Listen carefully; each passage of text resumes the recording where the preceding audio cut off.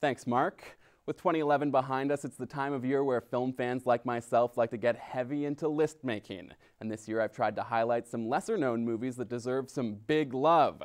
Coming in at number 3 on my top movies of 2011 is the coming-of-age comedy Attack the Block.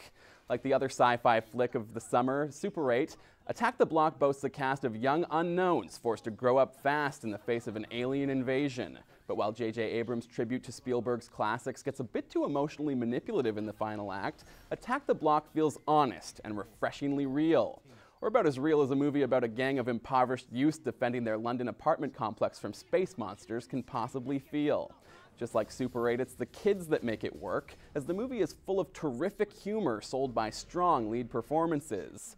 Writer-director Joe Cornish's debut film is like Goonies meets Gremlins, and it was far and away the most fun I had at the theater all year. Staying in England, my number 2 movie is the best spy thriller to grace the silver screen in quite some time. And no, it's not Mission Impossible 4.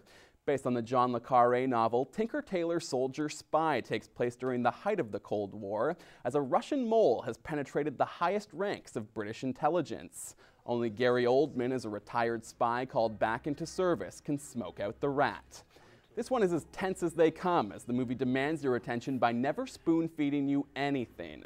The cast reads like a who's who list of British A-listers, but it's the newcomers who outshine their established co-stars, as soon-to-be Batman villain Tom Hardy and Sherlock's Benedict Cumberbatch steal the show. Director Thomas Alfredson made his mark with the Swedish vampire drama Let the Right One In, and his English-language debut shares the same sense of atmosphere, helped largely by some gorgeous cinematography. While Mission Impossible 4 may have been the year's best action flick, nothing put my brain to work quite like Tinker Tailor Soldier Spy. And finally, the top spot on my list goes to Nicholas Winding Refn's crime masterpiece, Drive. This is not a car movie in the vein of Fast 5, my pick for comedy of the year, but a slow, brooding character study. Ryan Gosling stars as Driver, a strong and silent man with no name. Given little dialogue, Gosling does all the heavy lifting with his eyes and still manages to make a massive impression. Women love him, men want to be him, and nerds want to wear his scorpion jacket.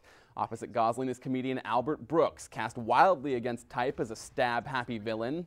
The movie was shot using the Alexa, a top-of-the-line digital camera, and the streets of Los Angeles have never looked so good. Combined with its synth soundtrack and neon pink titles, the movie's 80s throwback aesthetic is mesmerizing. While the first half can be trying, it's deliberately paced to amp up the impact of some truly shocking violence as the movie races towards the finish line. In an age where so many films desensitize us with numbing, meaningless violence, Drive hits hard, and it's an instant classic.